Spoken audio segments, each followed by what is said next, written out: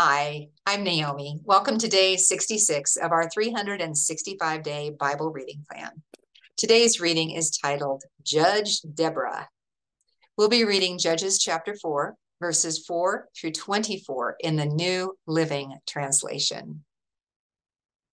Deborah, the wife of Lapidoth, was a prophet who was judging Israel at that time. She would sit under the palm of Deborah between Ramah and Bethel in the hill country of Ephraim.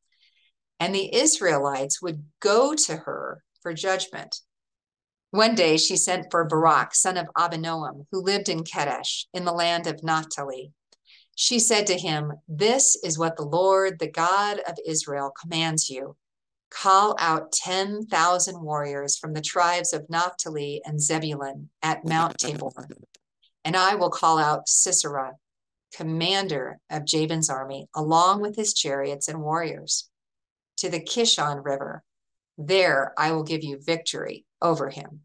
Barak told her, "I will go, but only if you go with me." "Very well," she replied, "I will go with you, but you will receive no honor in this venture, for the Lord's victory over Sisera will be at the hands of a woman." So Deborah went with Barak to Kadesh.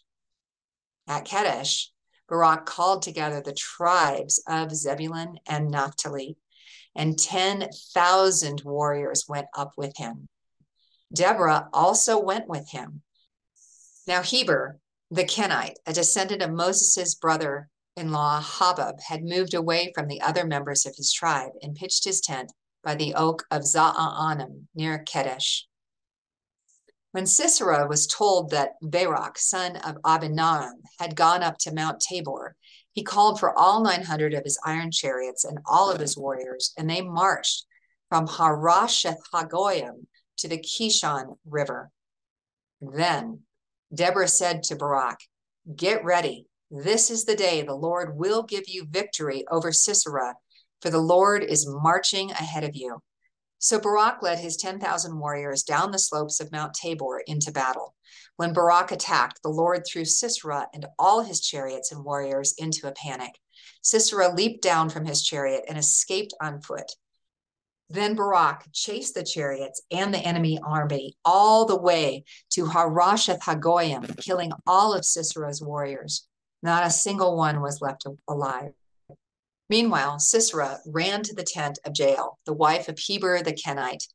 Because Heber's family was on friendly terms with King Jabin of Hazor, Jael went out to meet Sisera and said to him, "Come into my tent, sir. Come in. Don't be afraid." So he went into her tent, and she covered him with a blanket. "Please give me some water," he said. "I'm thirsty." So she gave him some milk from a leather bag and covered him again. "Stand at the door of the tent," he told her. "If anybody comes and asks you if there is anyone here, say no." But when Sisera fell asleep from exhaustion, Jael quietly crept up to him with a hammer and tent peg in her hand. Then she drove the tent peg through his temple and into the ground, and so he died. When Barak came looking for Sisera, Jael went out to meet him. She said, "Come, and I will show you the man you are looking for."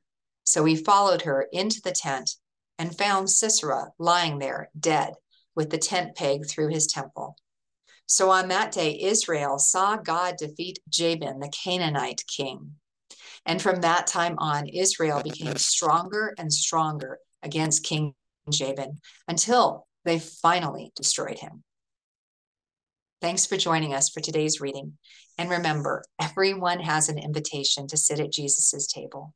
We hope you'll find your story and purpose in God's story.